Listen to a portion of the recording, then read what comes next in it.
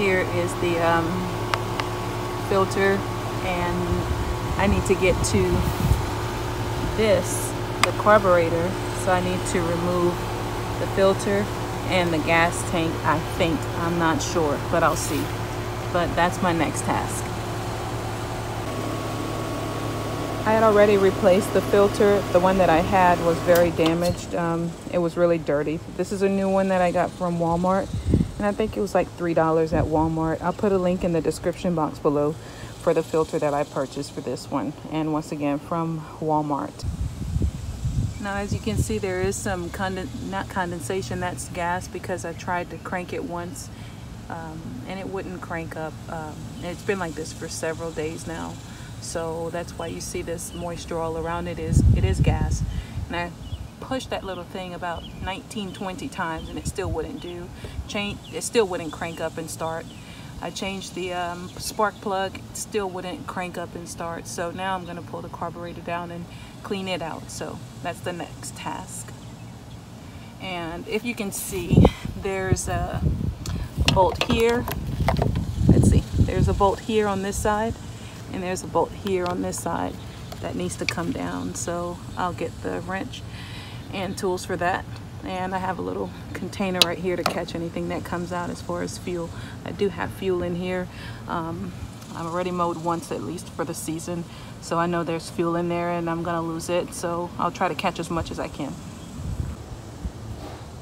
And to remove that, I'm gonna use this size socket. It's a 5/16 of an inch, I believe, if it can. There it goes, 5/16 of an inch. Okay, that's being used to take that down.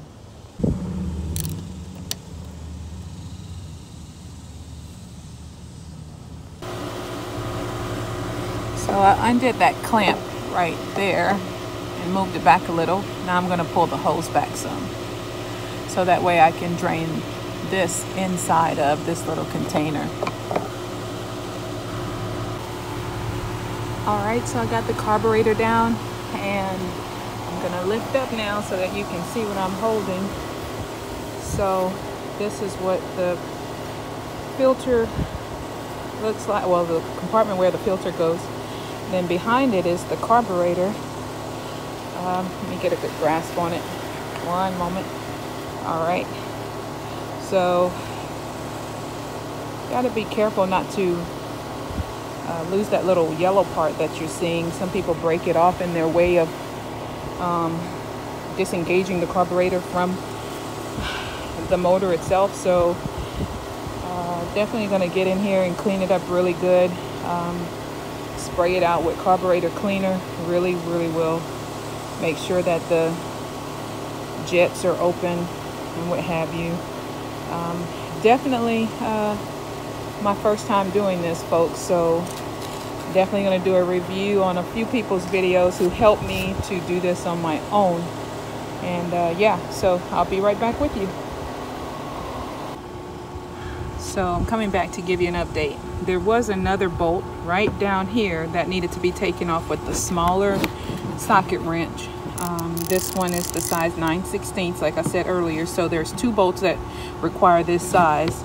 It's the one right here and the one right here. These two 9/16, excuse me, 9/32 of an inch. First time doing this, I'm so excited. Okay, so there are a lot of moving parts here, and I am being very ever so mindful not to get things out of the way, because if I learned correctly from my dad, you better watch out for the little small things like gaskets and O-rings and what have you, not to lose those very sensitive necessary parts. So all right, I will bring you guys in when I've clean this out. I'm definitely going to take the carburetor, do a good cleaning of it. As you can see, I don't know how long I've had this unit, this lawnmower, but I've never cleaned this out, and I don't know if my dad did before he passed on. So as you guys know, my dad and I would do these types of videos, and he would show me all sorts of things, but I don't recall ever doing anything like this with him. I'm sure he's very proud looking at what I've determined to do today. All right, I'll bring you guys back in after I've cleaned this up. All right, so I got my carburetor a whole lot cleaner than what it was when we started. Pretty much just use a rag and a old toothbrush. And now what I'm gonna do is disassemble it and go ahead and spray those little jets out. Bring you back in shortly. You will need the 9/32 of an inch socket for this one, for these two little bolts here. So once again, this is the carburetor, all nice and clean. I didn't take those O-rings out, but this is what it looks like. I just dropped my socket wrench. So I'll take care of that and bring you guys in shortly. I did have to use a flathead screwdriver to wedge these parts away from one another so that I can pull it apart. So a flathead screwdriver is what you'll need also if you can't get a good grip to pull it apart. And once I have it apart, I'm going to go ahead and clean around that gasket really good. Just wipe it down. So I see some debris building up around there. And then I'm going to get this part off right here, which is where the little gaskets need to, the jets need to be blown out. So I'll take care of that shortly and bring you back in.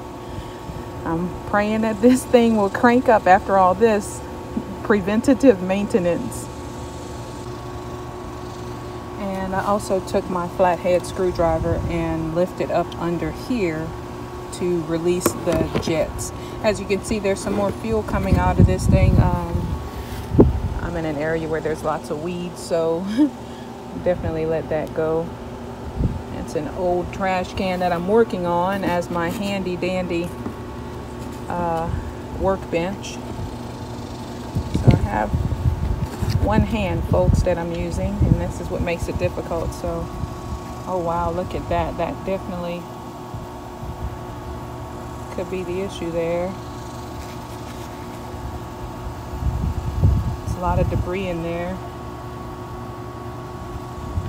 So I'll get this cleaned out with the spray and I'll be right back. And when I went to Walmart, this is what the technician there in Lawn and Garden suggested that I get. So it's carburetor choke cleaner. Comes with this little spout thing, this like that straw, I suppose. I don't know, but that's what it comes with. And I'm just going to spray out the jets on this thing. So I cleaned everything out, the inside of here, the inside of here. Also gave this a good cleaning inside and out, and now you can see 3 holes through there. Before you couldn't see that. Might have been my problem, not being able to get fuel, you know. So I'll assemble everything back together and give this thing a crank. All cleaned and ready to be reassembled. Let's get it.